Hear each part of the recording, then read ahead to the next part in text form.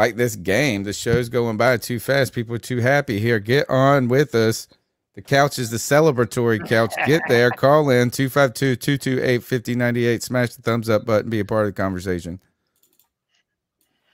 What's up, C3 Podcast? This is the head of the Panthers. Dan, how y'all doing today? Of course, y'all are doing excellent because I'm doing wonderful.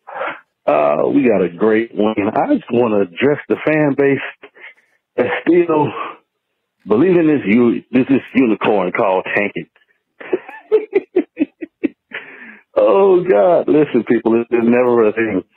Players are never going to put what's best for the organization above their particular money. They got attached to incentives and bonuses.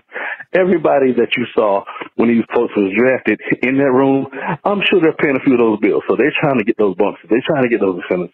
They're trying to get their money up. So, yeah, players do not tank. And as far as the coaching situation, do you think this guy is going to just lay down and not get a coaching job when he, you know what I'm saying? Because if it's not for the Panthers, if he gets his wins up, somebody's going to hire him. So let's lose that. Another thing is this: if we can be something now, hot damn it, let's be it now. Ah, darn. I mean, we already got 2 first-round draft pick quarterbacks that are busts on our team. These people do not prove out. We got lucky with Cam. And he really never got a ring, you know, and that's not taking away from anything that he has done, but believe me, you know what I'm saying, he's my favorite quarterback. But situation is what it is, that these first-round draft pick quarterbacks do not prove out like that. They just don't. Look at Kyler Murray. Does he seem the happiest right now? So, and get this too. If we be what we're going to be right now, we may be able to entertain a pissed off Kyler or Lamar Jackson at the end of the season. And we still draft a quarterback, but in that case, we're not really depending on that first rounder to just be our savior at that time. You know what I mean? Let's do this smart. You know what I'm saying? Because we wanted to be contenders. We want to talk that junk, right? I'd rather be able to hold my head up high and talk junk to these Saints fans, these Bucs fans, and all that other stuff. Yep. They're just waiting for a first-round draft pick to come save me. Tell them. Keep pounding. Always. Pounding. Peace. Oh, I felt that one.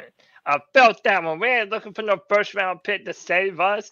We can save our damn selves. I like that shit. And I don't care what y'all say. I believe in Matt Corral. I'm not going to take those preseason games against him.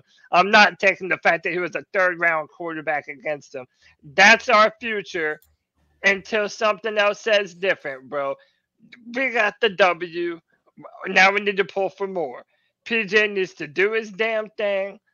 Matt Corral needs to get healthy. And, boy, these Panthers can roll, baby. Let's go. I love the call. I love the points you guys are making. I just disagree with one thing that you're saying, Cody, and that is I actually like your confidence in your evaluation of Matt Corral. I like that. But if you were just being appointed GM of this team, you, Cody Lashney, and you did not pick Matt Corral, you could not go into next season with that being the plan. You have to evaluate the talent you have on the roster. You cannot and do in good faith to your organization going forward with top 5 pick, go into next season saying we think we have the answer on the roster. There's no way. How about this though? Coming off an injury. Okay, how about this? Do you have to take a quarterback? What if you're not number one? What if you're not number one and you don't have a chance at C.J. Stroud or Bryce Young? Are you just taking the next best Joe Schmo who you're hoping can turn it around? At that point, maybe you do add more talent and see what you do have in Matt Corral. What do you do at the quarterback position in 2023 then? Well, it depends on what kind of year he has, man. No. I mean, you can't walk into the season with just naming Matt Corral the starter without you haven't coming off an injury. Like, what else are you going to do? You're just going to have him at P. Like, what? You can't go into that season with that being the plan for a new head coach. I mean, welcome to the league, bro. Here is a guy that you didn't draft who's coming off of an injury, who has never played in the NFL. Let's see what we got with him. So what would you Imagine do? what the season would look like. Like you would have to go. You would have to go and get a free agent. Or You'd do have you to- think that either Sam Darnold or Baker Mayfield would be willing to re-sign here for pennies on the dollar? Do you want one of them to re-sign for pennies on the dollar? Well, then what would you do? I mean, it's like you can't say these kind of things and then not actually be willing to commit to the plan that would require it to happen.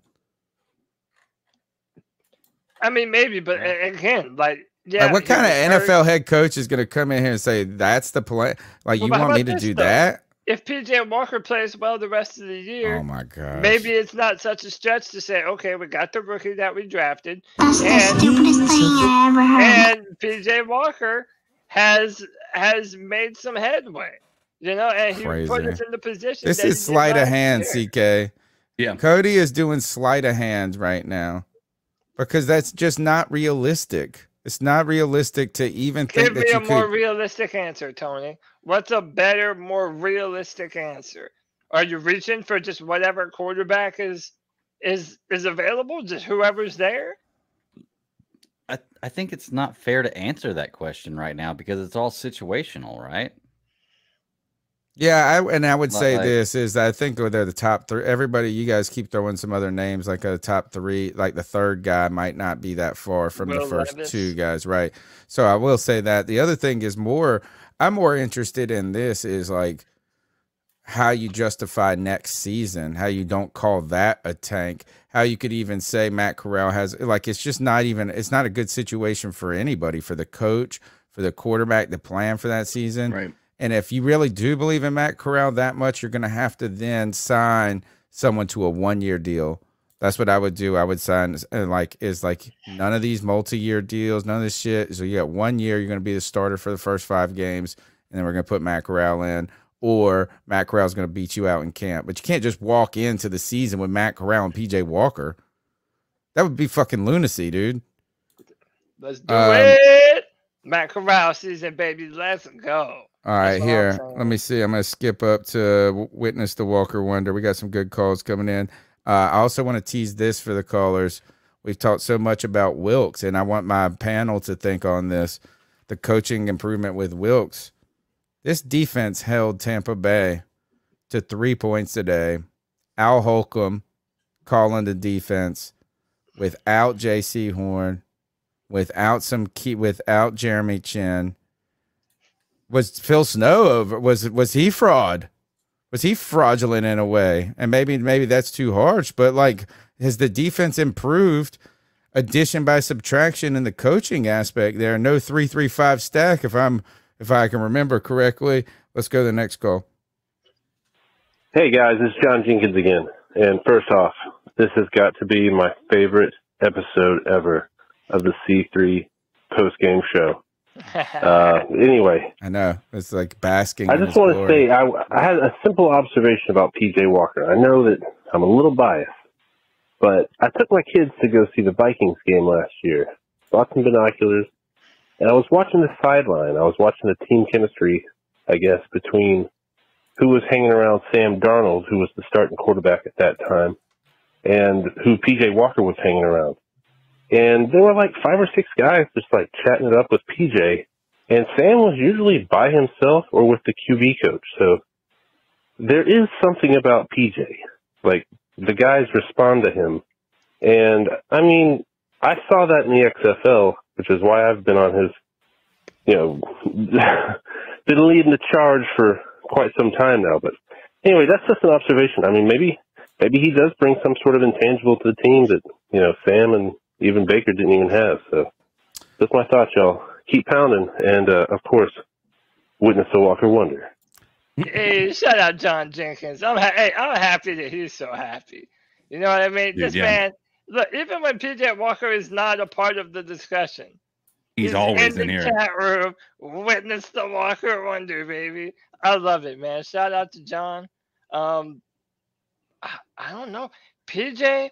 Dude, it even goes back to that Detroit Lions game that we pitched that shutout, which was very similar, you know. We didn't even let Detroit have a field goal. Tampa got one today, but it's like, dude, PJ in these weird moments just provides a spark that no one else does. In 3 years, not Teddy Bridgewater, not Baker Mayfield, not Sam Darnold has been able to provide as big a spark to the Carolina Panthers playing quarterback as PJ Walker. And that's like undeniable at this point. Callers, what did you guys think about this defense with Al Holcomb? Was PJ Walker the start? We'd like to hear your thoughts. And I tell you, this PJ Walker reminds me of